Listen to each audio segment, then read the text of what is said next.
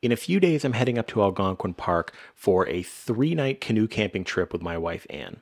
We're going to be on Lake Opeongo, and I'm bringing my camera, and I'm also planning to vlog from there, so I'm packing a lot of stuff. As I was packing up my gear, I realized that it may be valuable for other photographers who may be doing similar things to take a look at what I'm packing, how I'm squeezing all my kit into a small package, and how I'm keeping everything waterproof and safe from the elements.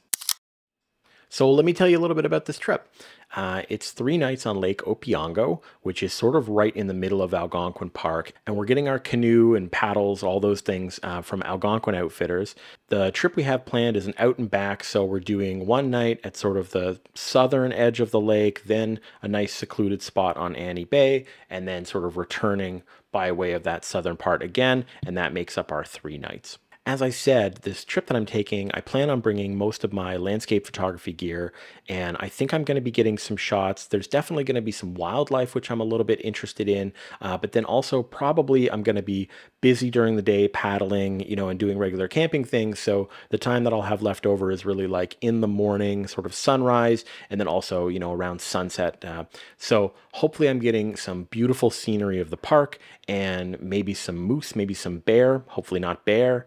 But other things, kind of critters all around the park, and hopefully some beautiful scenery. I think Lake Opeongo is known a little bit for having a nice sort of fog that comes off it, because I think it's a fairly deep lake, and it's big, so it gives off a little bit of sort of mist in the morning as the temperature changes, which I hope will make a really atmospheric shots, that type of thing.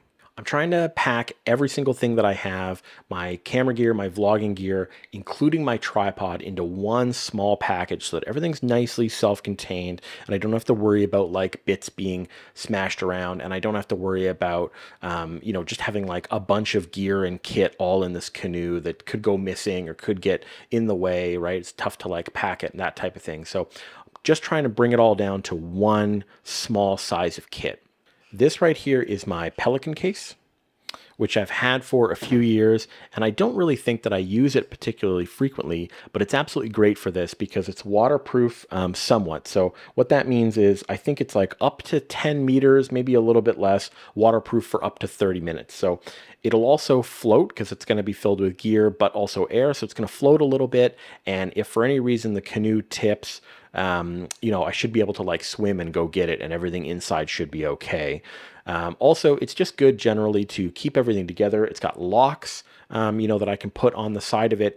So I'll be able to like lock it around to a tree to make sure that nobody takes off with it.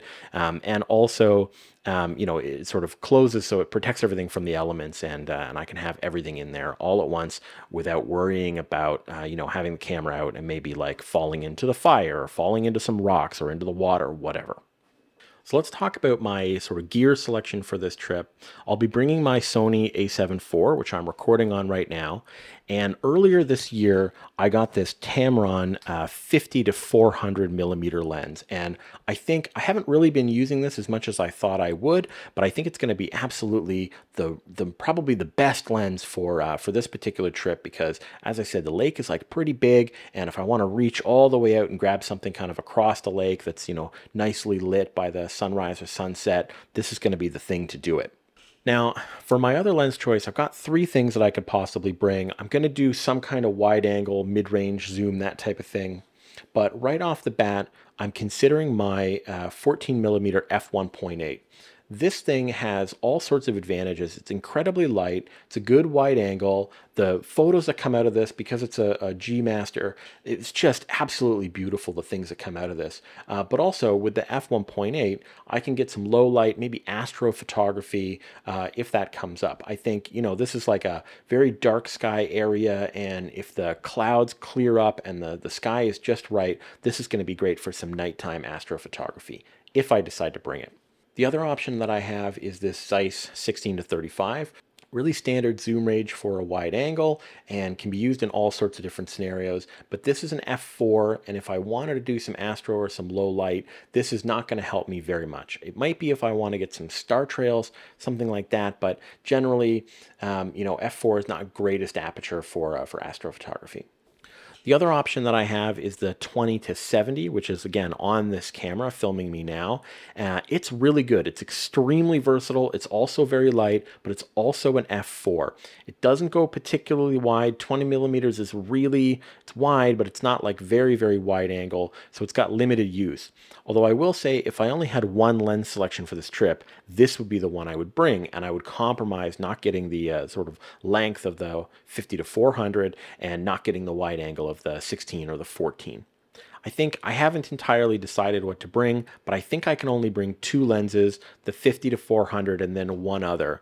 And so if you have some ideas of what you think I should bring, or if you think maybe I should, pop out this 50 to 400 and replace it with one of the other ones, let me know. And then in the videos that I end up shooting, you can see what I decided to bring and if I'm disappointed by it.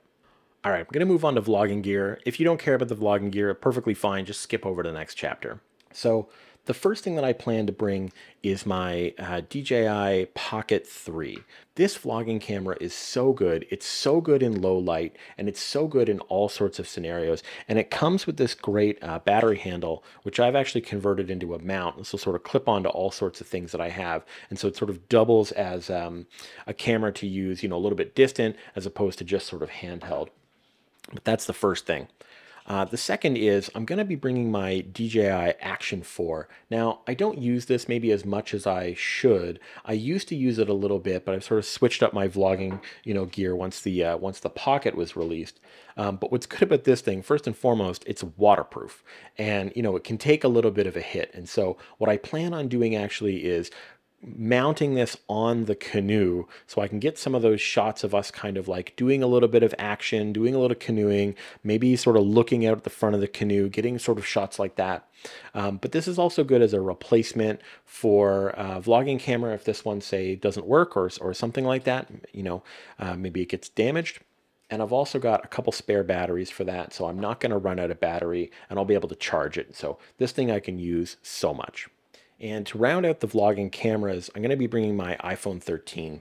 Now, I use that thing for all sorts of vlogging stuff. You've probably seen it behind my camera, recording the back of the camera. But I also use it for other shots because it's got these three lenses on it, right? It's got a wide and a sort of mid-range and a telephoto that I think is only 70 millimeters. But it's pretty good for stuff. You can also use this. The screen can like light up your face if you're, recording in the dark or something like that. It's just useful for all sorts of things. And I think the last thing that I'm going to be bringing on my sort of vlogging electronics is this DJI Mic 2. Now, this will be the only microphone that I bring, but actually it connects to all three of the cameras that I'm going to be bringing. And so as long as it's not broken, the battery kind of lasts forever. It doesn't take much to charge it anyways. It can record independently if it needs to be. And like I said, it can connect everything. So this thing's going to be great. Okay, so let's move on to power. Obviously I'm going to be using these cameras, I think, quite a bit, and I've got no place to charge these things. And so actually I'm going to be bringing this gigantic Anker battery that a friend got me for my birthday last year. Thank you. It has been so good. It's got a couple of USB-C, one USB-A port on there, but basically it charges things forever because it's just got so many, so much charge in it. And what I think I'm going to do is actually I'm going to put this thing kind of in the center of the Pelican case and then be able to charge everything inside the case. What I don't want to do is like take stuff out, set it up on a rock somewhere and set it to charge only for it to get, knocked over or broken or forgotten, out in the middle of the night or something like that. And so what I want to do, set this thing up in the case with some cables around it where I can just kind of like put cables to anything that needs charging and then close the case back up and lock it so that, I'm not leaving anything out exposed to the elements. So I mentioned I'm going to try to fit a tripod in there as well.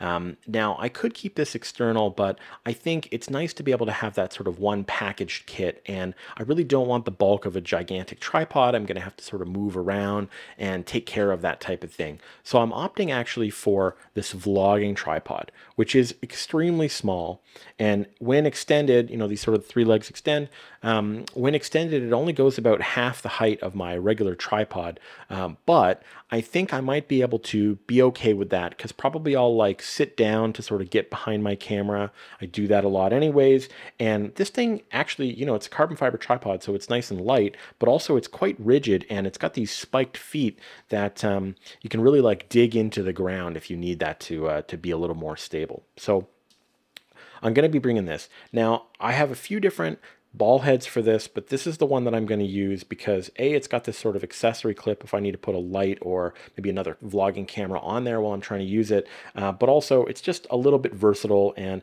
I think while this thing is going to carry quite a lot of weight, if I sort of balance my camera on it just right, distribute the weight properly, then this ball head, this tripod should work okay. I know that's like a famous last words thing. We'll see how it works.